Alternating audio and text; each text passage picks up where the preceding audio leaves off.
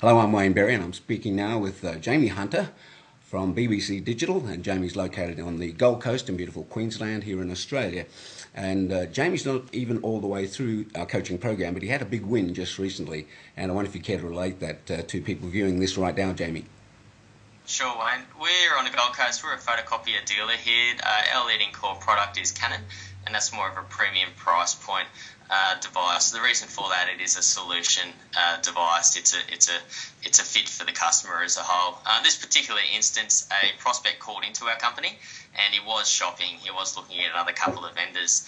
There was one dominant buying motive that I found with this client, and that was the fact that he wanted to create a unique workflow within his organisation to not have to pay for outsourced letterhead printing.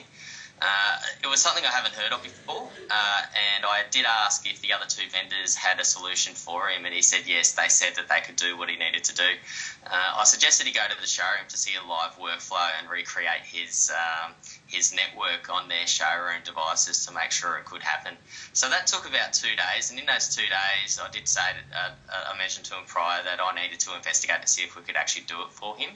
After going through my right channels and finding out if we could, I did have a good answer. Yes, we could recreate that workflow for him. So after he came back to me and mentioned that the other two vendors couldn't do what he wanted to do, and that sort of surprised me a bit.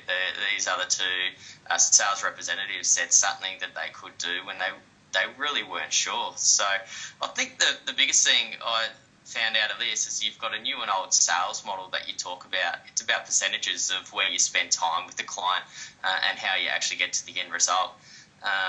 In this instance, I think I developed a bit of rapport and trust out of the client in initial dealings, letting him know that, look, we are the people to speak to about solutions. However, this is something I haven't heard of before, so I need to have a look into it for you.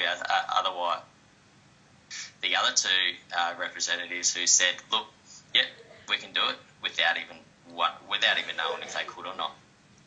So the whole sales process, face-to-face contact with the client, was in excess of about an hour and 20 minutes, and I'd say the actual closing time with that client after we saw the solution was about 5 to 7 minutes with the client.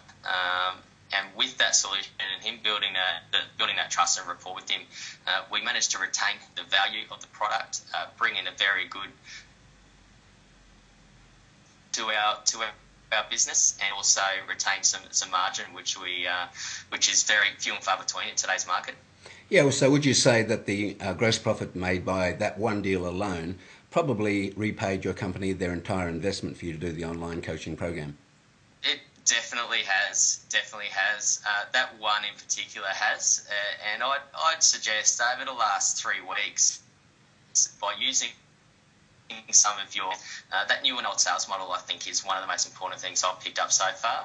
And you've got another technique about a doctor of sales, so diagnose, writing scripts, so coming up with a solution by asking those questions. There have been I'd count another 3 sales, new business opportunities that I have attained from competitors, and still being able to keep the value in the solution as well, definitely. Good, Jamie. Thanks for coming in early this morning to record this. It's around about 7:30 in the morning on the Gold Coast. Jamie likes a new, fresh start to the day, and he does that early. So, look, thanks for taking our call, Jamie. You and I will continue because I am coaching you right now. So I look forward to coaching you this week ahead. Excellent. Thanks, Wayne. Look forward to it. Thank you. Bye for now. Thank you.